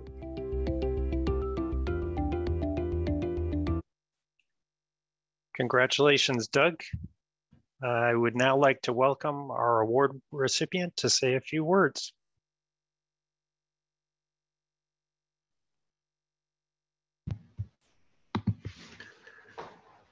Hello, everyone. Just want to make sure you can hear me. Yes, we can hear you. All right. Thank you. Wendy, I'm just as bad as you at getting the mute button off at the right time. I want to start off by congratulating all the previous winners. It's amazing listening to what we as a community have accomplished, and it's just such an exciting time for us and what we're going to accomplish over the next 10 years. I got home from work on Thursday or on Wednesday, and LSBC had delivered, the award package to the house, and it was a beautiful basket with a bottle of champagne, a trophy, and a box of chocolate truffles. My 16-year-old son was in the kitchen when I walked in with my 14-year-old son. And my 14-year-old asked, "Hey, what's that for?" And I said, "Well, I won a prize." And he said, "Well, what'd you win?" And my 16-year-old said, "I won a prize for being old." And it kind of made me laugh. He then proceeded to eat all the truffles in about 10 minutes, but allowed me to kind of reflect on being in British Columbia biotech businesses since 2002. The relationship with this award to Milton Long is an interesting one for me, because I started after university. I got involved in finance, and I was a biotech analyst, first in Vancouver and then Toronto. And Milton was one of our original clients. Milton Long was a prolific investor and supporter of Canadian biotech. And I remember frequently going to his office and pitching stories. And that was kind of my first foray into what's been a lifelong involvement in the business of science. And Milt had a style where he would kick the analysts and the brokers out of the office at the end of the meetings just to talk to management. He would shuttle us out of the office and say, "Thank you, now the adults are going to talk." And I remember being out there in the lobby, I think it was with a meeting with Angiotech and Milton. And I was like, damn it, like I want to be in that room. And I kind of made a vow to myself that, I was going to, keep pushing my career, but eventually take over and start running businesses. And ever since 2002, I've been running biotech companies. And, as life has evolved and we've been successful in a couple different places, now the focus is more and more on continuing to fund, support, and build new biotech companies and support, a new generation of entrepreneurs. So in kind of conclusion to this, Milton's been, part of the first chapter of my life in biotech, and hopefully there's many more to come. But, like many people tonight, the amount of pride and just delight that I have for so many of the accomplishments that have come out of our community in the last 10 years, but especially in the last 2 years, it's just really amazing. So I want to congratulate everyone, and let's keep kicking ass. It's we're a really strong community. There's a lot of capital in the community right now. There's a lot of attention on it. There's a ton of great science. Let's continue to do what we've been doing for the last decade, and see where we get in the next decade. So thank you, everyone. Thank you, Doug. I think that's funny what you said. Your kids said, just to clarify, you didn't get this award because we think you're old. You got the award for all your amazing accomplishments. But when I said at the beginning of this event that I'd seen a small, like 20 seconds of one video and said that it was quite amusing, it was actually that video and your comment about hair. And I know that your decision about what companies to invest go broader than people's hair, but it was an entertaining part of your video. So huge congratulations. You've had an extraordinary impact on the sector and will continue to do so. And we really appreciate it, all of us. Our next award is the Medical Technology Company of the Year Award. It's sponsored by St. Paul's Foundation and Providence Health. So please join me in welcoming Dr. Sajan, physician, co-director, clinical planning at the new St. Paul's Hospital. Thank you, Wendy. And hello, everyone. There are many ways to define research excellence: funding, papers published, impact, partnerships. By every measure, Providence Healthcare is a research powerhouse. Supported by St. Paul's Foundation, we have more than 1,000 research staff, over 240 principal investigators, and 11 Canada Research Chairs. Among the hallmarks of our approach is that our scientists, researchers, and clinicians work closely with industry partners to improve patient care across BC and beyond. Providence is where Dr. Julio Montaner developed the treatment to stop people from dying of HIV/AIDS. It's where Dr. John Webb developed TAVI, the minimally invasive heart valve replacement procedure. That's why it's such a pleasure to be here today to announce that Cardium is the 2021 Medical Technology Company of the Year. Cardium has deep connections with our team. From its inception, the scientists at Cardium have worked closely with our cardiac surgeons and clinician researchers to pioneer new ways to treat people with atrial fibrillation. Today, with the new St. Paul's Hospital already under construction, we're on the cusp of a golden age in medical discovery. The campus will include an incredible research complex, about twice the size of the current St. Paul's. It will become a hub for transformational research and unprecedented opportunities for collision and collaboration, bringing research from the bench to the bedside to the marketplace. We are proud to have been part of Cardium's journey, and we look forward to partnering and pioneering the future of life-changing research.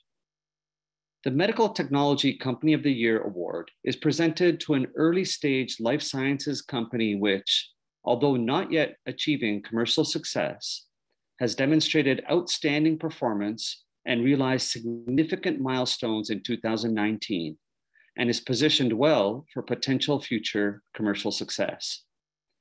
The winning company must be headquartered in and have the majority of its operations in BC.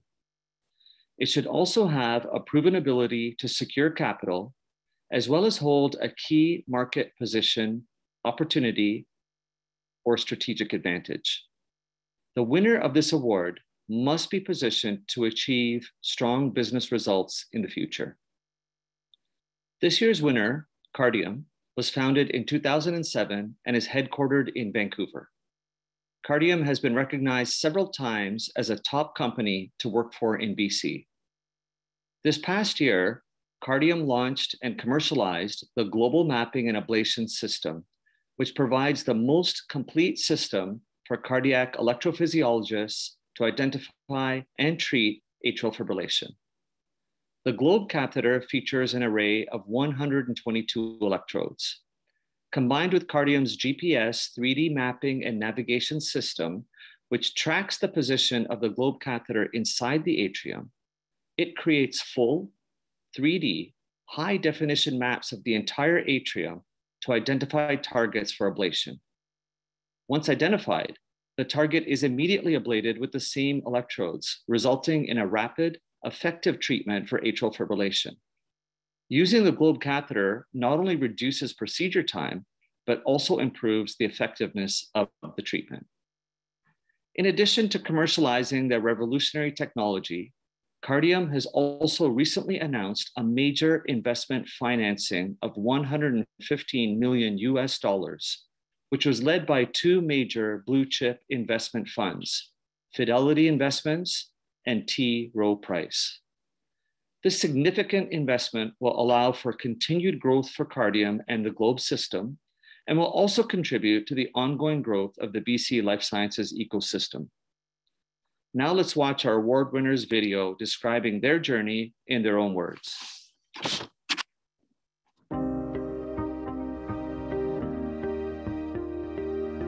So Cardium was founded 14 years ago to really solve the problem of atrial fibrillation, which is the most common heart rhythm disorder in the world.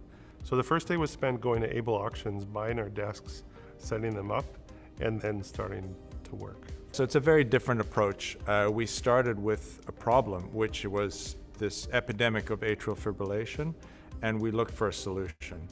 I would say of general different concepts, we probably tried about 50 to 60 different ideas till we settled on the right idea. And then from the time we made the first prototype of that concept to the time that we had something that we could even marginally use, I know we made 120 of them. So what I'm most proud of at Cardium is the resilience of the team. It's been a long journey. 14 years is a long time to work on a single product that you really want to see succeed. We've had such strong employee retention over the 14 years that it's the same team that was the genesis of this product is still here. One of the things to be an entrepreneur is that you have to accept that people will tell you you're not going to succeed many, many times. Likely that many people won't believe in what you're doing and think that you're crazy. So the globe is commercially available in Europe, and we're treating patients there. It is available in Canada under clinical study, and we're about to start a US study for FDA approval. We're super honored to receive the award. It's especially important for us because it comes from our peers. All we think about all day is problems. And it's like, oh, I gotta fix this, I gotta fix this, I gotta fix this. And sometimes you don't look up and say, hey, we've actually achieved quite a bit. And so that's really great for the team at Cardium to feel that recognition from their peers. So where we see Cardium going in the future is building a major life sciences company here in Vancouver. Make sure you enjoy every day. So surround yourself with great people, work on a problem that's interesting, that you enjoy, and accept that it's not going to be moving forward every day.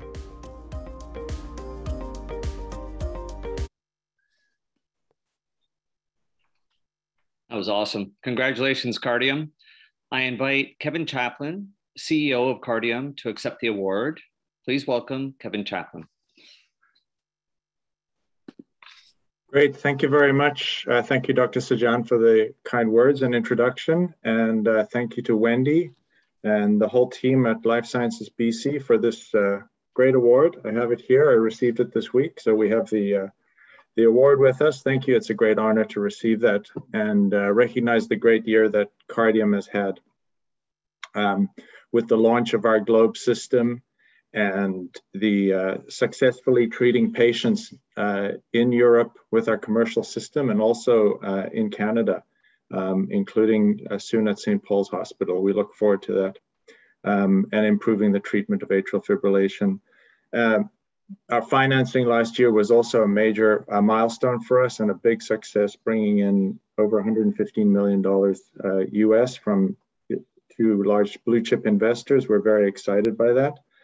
And we'll be starting our FDA study of our Globe system soon. I just learned today from Doug Jensen that that boldness is a sign of success in the BC Life Sciences community, or hard work. So you can tell Doug Gertson, who I've led the company with together, is part of the Bold Club. I still have my hair, so I'm not quite sure what that means. We obviously have been on a very long journey with our whole team, over 14 years now. And I would like to accept this award on behalf of everyone at Cardium, the whole team at Cardium. We have over 200 people at Cardium now. We've grown over the years, and we are only successful because of the excellent people on our team. We've got a fantastic team of brilliant people who have put in hard work, lots of hours, overcoming many hurdles, as Doug said, solving many, many problems over the years. And this award recognizes the contribution of the excellent people we have at Cardium. And so I say thank you on behalf of everyone at Cardium. It's great for us to pause, recognize the great contributions that everyone has made on the team, and be recognized as the Medical Device Company of the Year. We'd also like to thank Life Sciences BC, and we look forward to growing the BC Life Sciences community around companies like Cardium, and hope to be an anchor company as we continue to grow in Vancouver. So congratulations to everyone at Cardium for this award. Thank you to BC Life Sciences, and I wish everyone at Cardium success with our ongoing achievements. Thank you very much. Thank you, Kevin. I think it's safe to say you're well on your way to being an anchor company in BC, and we're thrilled to be able to recognize you. Thanks to St. Paul's Foundation and Providence Health for supporting the award, and again, congratulations to Kevin, Doug, and all the Cardium.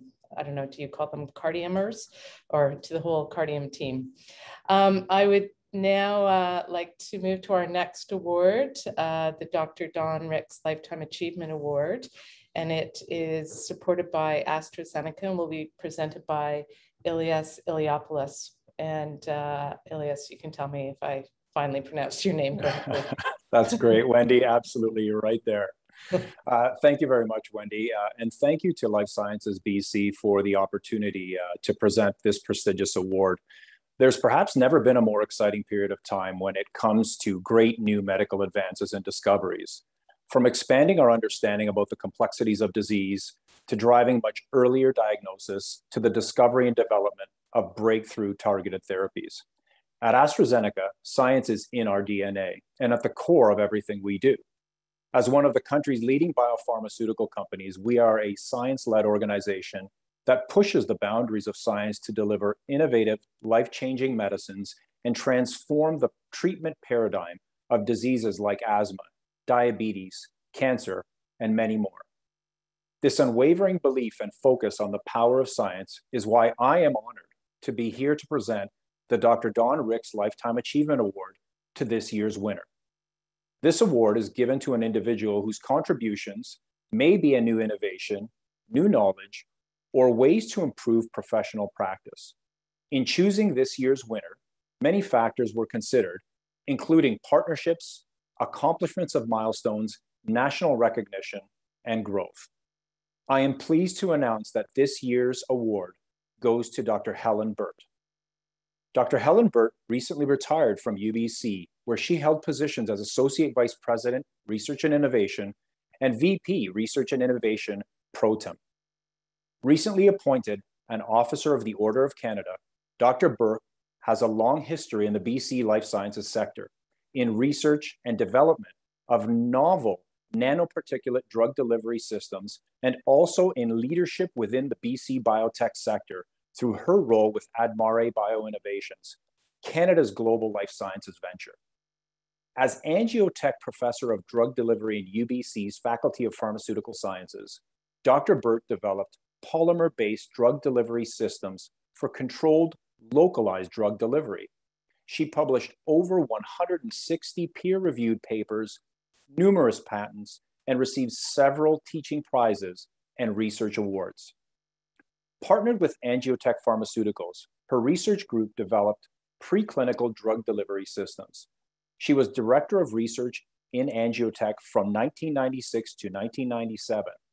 Other collaborations include ARC Medical Devices and Oncogenics. Development of an intravesicular nanoparticulate drug delivery system for treating bladder cancer led to a long-term research partnership with Admare. Knowing the challenges of translating academic research into commercial success, Helen was also amongst a small group of leaders who came together to try to design and found a new organization that could support these efforts. That organization became the CDRD, the Center for Drug Research and Development, where Helen led the establishment of its innovative training program. The program was designed to make sure our industry was equipped with scientists who not only had the academic teachings, but also the skills to drive industrial drug development. Today, Helen is still a strong and supportive leader in the life sciences, both in BC and across Canada. Now let's watch our award winners video describing their journey in their own words.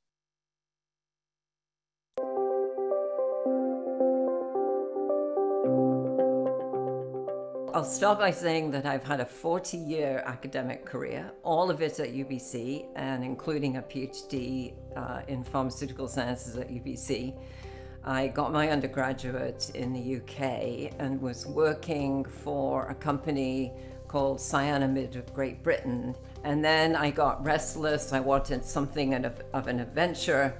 I came to UBC to do my PhD. That was when I changed direction and decided that academia was going to be for me. If I can make a shout out to my lab manager, who in fact worked with me for 37 of those 40 years and was an incredibly creative mind, and we worked together with our team fantastically well. So I'm really proud of the team and the projects. My connection back into pharmaceutical R&D was in the form of Bill Hunter. He was an undergraduate medical student. He had all these ideas for using anti-angiogenic agents in new innovative drug delivery systems, which is my area of expertise. So I thought, wow, this is an incredible opportunity that spurred 15-year collaboration and partnership with Angiotech Pharmaceuticals, and I spent a year actually as the director of research for Angiotech in 1996. I'm now fully retired from UBC. I moved to the east side. I really wanted a vibrant neighborhood with young people, and I love the diversity of this neighborhood. And I got myself a puppy, so I'm a first-time dog owner. And so she's been a full-time project. My real interest that spurred from some work that I did in Rwanda for several years is working with refugees and new immigrants to Vancouver. I'd love to do kind of roll up your sleeves, help them find accommodation, schools, medical services, daycare, all the things that I think must be incredibly hard for people when they land from a different country here. I'm absolutely gobsmacked by being one of a group of incredibly distinguished scientists and innovators who have received this Lifetime Achievement Award. So I feel truly honored and privileged to be part of that group.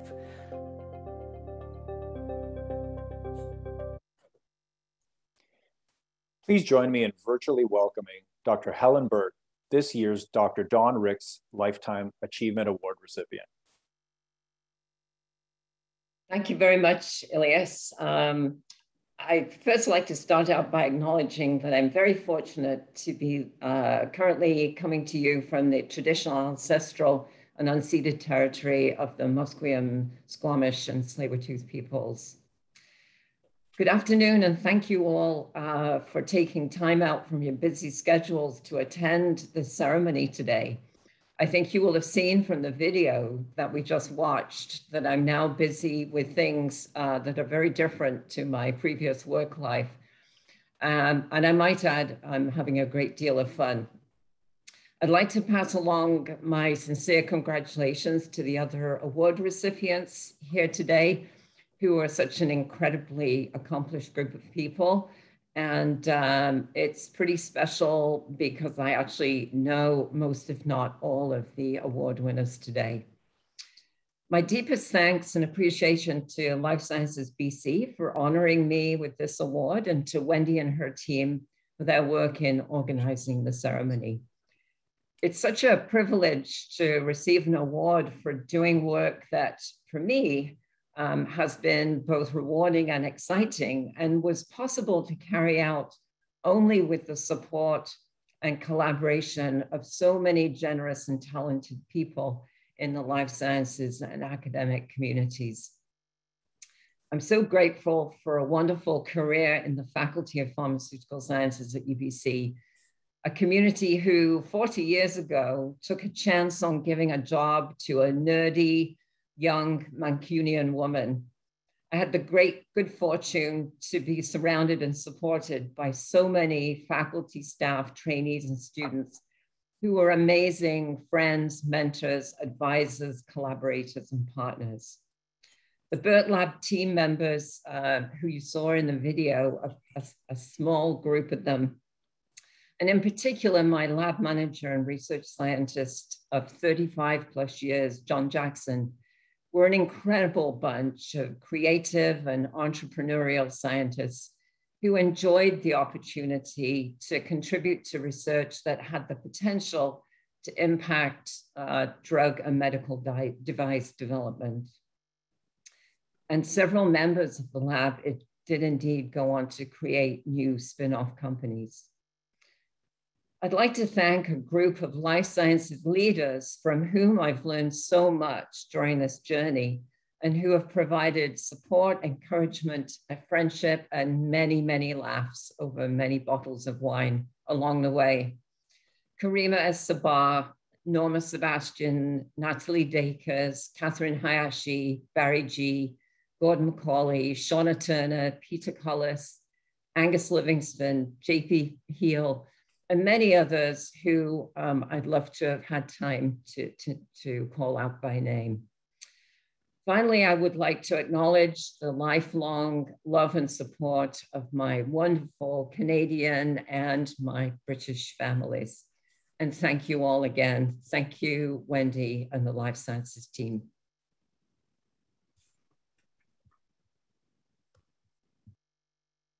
Thank you, Helen. Congratulations. Be sure to check out the chat. It is going very rapidly in so many people that are congratulating you. I think it's fair to say we all find you and your career an inspiration. I'm also super excited to have met your puppy virtually, having heard about it when I got the opportunity to call Helen and let her know that she had won the award. So it's great to see your puppy well and you enjoying your time with him. We are now at our last award, which is the Life Sciences Company of the Year. And I would like to introduce Hector McKay Dunn, who is going to present the award. Hector? Well, I'm here, Wendy. Sorry, just a little bit late on the clicker. So it's just a great pleasure to be once again a presenting sponsor, and on behalf of my partner James Haddon, our FARRIS colleagues in the group, we're just delighted to be. I guess now it's our 23rd year being the founding and now presenting sponsor for this annual awards event, and it never disappoints. And this year is beyond I think all of our wildest imaginations if we think back 23 years ago. Our success as a firm in the field has really been a reflection of the success of the entire community. And so we've grown as the entire community has grown. And through that process, we've been fortunate to, guide many of the groundbreaking financings, mergers, and global partnerships, some of which have been mentioned today. And so it's our pleasure now to make the presentation for the Company of the Year Award, and the title really says it all. So this award goes to a company that stands out above all over the past year, and I think you'll all agree that this year's winner far exceeds that. The criteria includes transitioning from an early stage to perhaps a fully robust, established enterprise, raising significant funds, achieving regulatory approval, commercial product launch, achieving or nearing commercial success. Well, this year's award winner really ticks all of those boxes and then some. So I'm delighted to confirm that this year's recipient is, of course, AbCellera Biologics. Now we'll see a video in a moment or two, and that'll better explain the great achievements for AbCellera. But to mention just a few, AbCellera developed an industry-leading proprietary operating system for antibody drug discovery. They were at the forefront of the COVID-19 global response through the discovery of bamlanivimab, not easy to say, which was the first antibody therapy for COVID-19 approved by the FDA, of course, and Health Canada. They were able to bring 2 antibodies into the clinic within 12 months, quite amazing. And if that wasn't enough, a breakthrough IPO raising more than 550 million US real dollars as part of their IPO. But that's not, when you think about AbCellera and all of their achievements, it's really as much or more about the future as it is about what they've achieved in the past few years.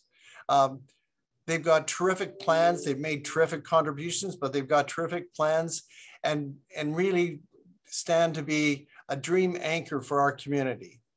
They've built a 380,000 square foot global headquarters in Mount Pleasant, a first of its kind CMC GMP manufacturing facility for their antibody therapy development. In part, of course, supported by the Canadian government's $175 million from its Strategic Innovation Fund in support of pandemic preparedness. And not to mention plans to hire hundreds of many hundreds of skilled scientific and tech professionals over the next several years. And so I think Absilera, it's fair to say Absilera has helped place BC, secure BC's place, because many others have contributed, on the global map as a tech innovation hub. And so now please join me in watching the video.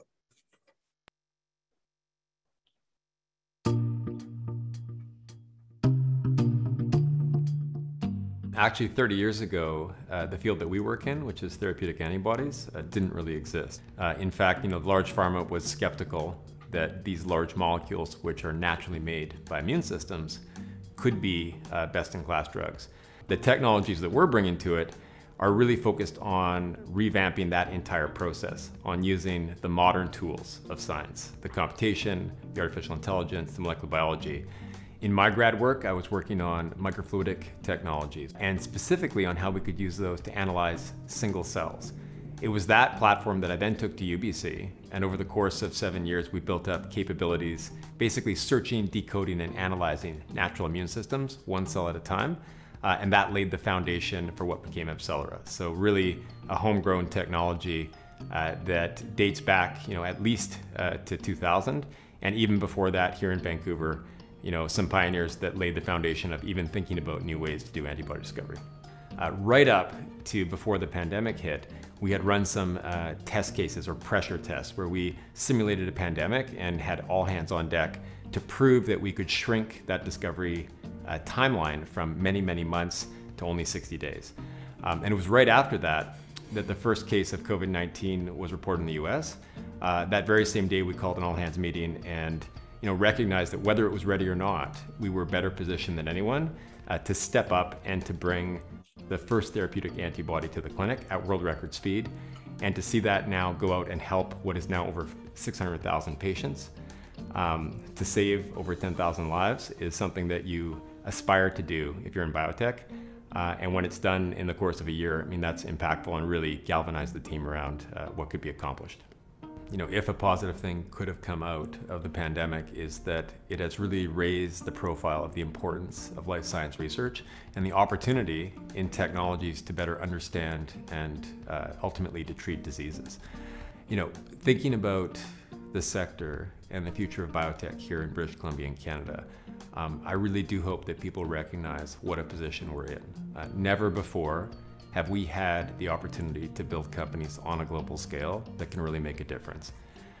This is an important time. It's important we get the policies right. It's important that we think big and we make the investments to make sure that we're scaling companies and taking this early opportunity and making it something that lasts not just for decades, but for 100 years to come. So please join me in welcoming the COO of Absilera to say a few words, Veronique Lecoq. Thank you very much, Hector, and thank you, Wendy, and the entire Life Sciences BC team for really giving us the opportunity to come together tonight and celebrate the achievements of our community. I also want to thank the Life Sciences BC board who donate their time generously to build and elevate our life sciences community here in BC. And I'm so delighted and honored to accept this award on behalf of all Absilerites. I'd also like to congratulate all the recipients here today.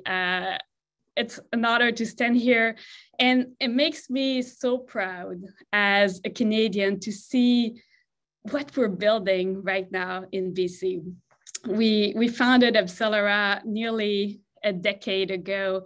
And when we started running out our business plan for the BC New Ventures competition, we're given two different types of feedback. One was, you can't build a company like that in Canada. There's not enough capital, there's not enough expertise, it's never been done before. And then there was another group of people who told us, well, you're not capturing, your plans are not capturing the opportunity that you have ahead of you. And they got it. They saw what we were trying to build, and they encouraged us to think bigger. And that's what we did. And I'm glad we listened because we kept aiming high. And while the path forward had many unknowns, we trusted our instinct. We saw BC as a place to build a solid foundation for our home. And as we were incubating at UBC, we saw the immense talent and potential of the people around us. We saw creative minds, new technologies, curiosity, and the willingness to really do work that matters. And we believed in BC.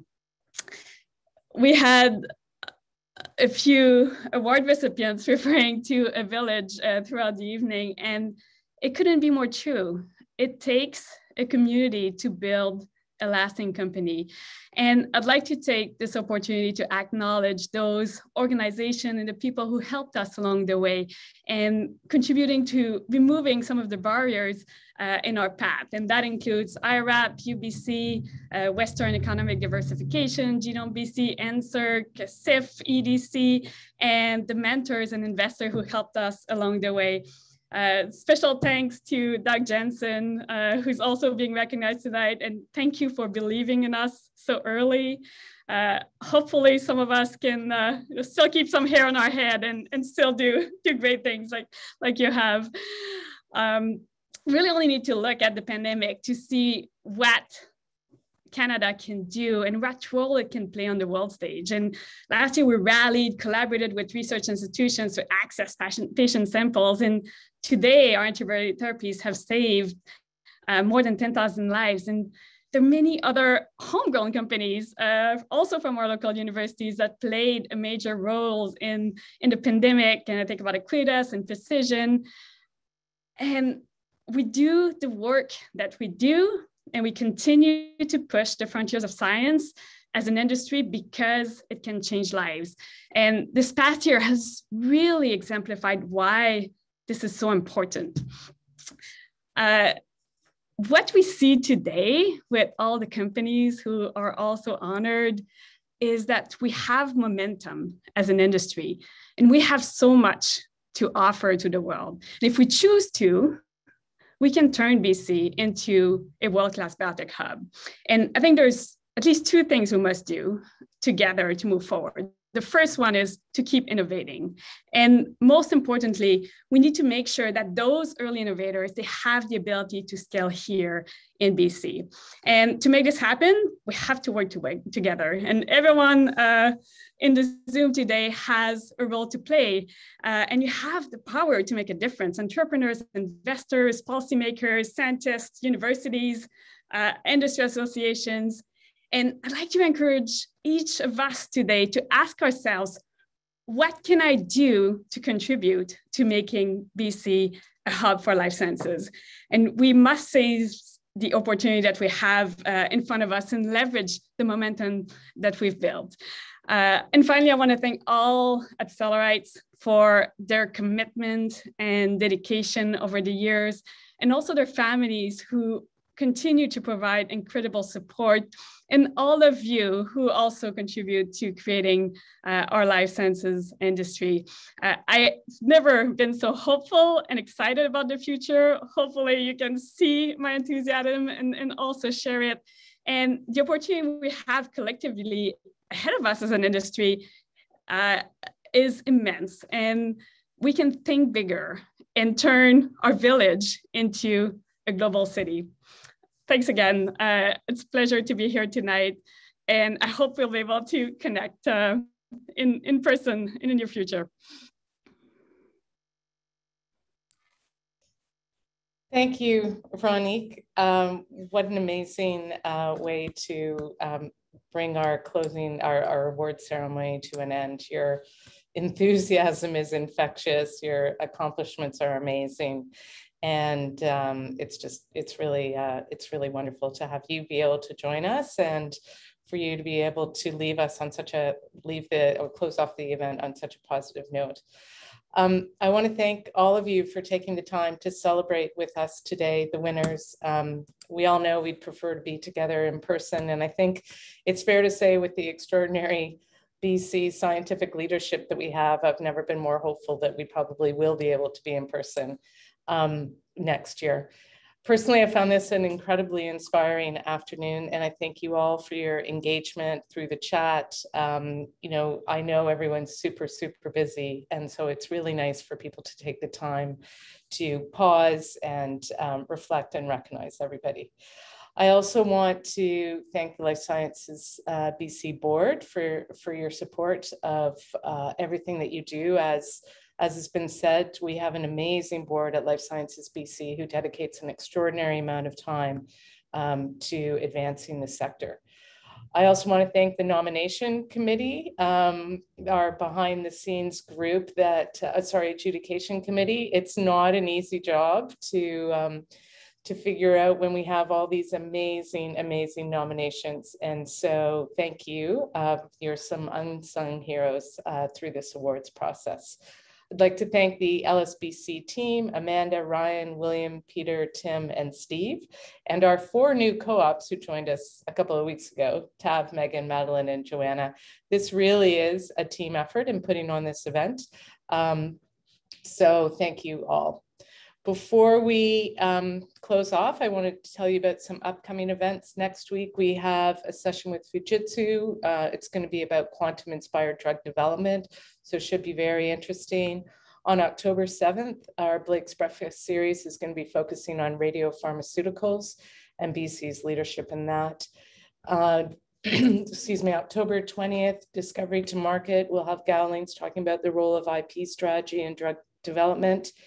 And November 3rd and 4th will be our annual Invest in BC conference, which many of the companies that won awards today have presented at in the past, which is sort of fun. We already have almost representatives from almost 45 countries that have signed up, and we haven't even announced who is presenting yet. So again, please join me in congratulating all of our leaders one more time. Their influence on the life sciences, biotech, and medtech space is extraordinary and is making a difference, as you've all heard, both in British Columbia and globally. As many of our winners have said, we have something special in BC: world-class science, extraordinary innovation, risk takers, innovators, and entrepreneurs.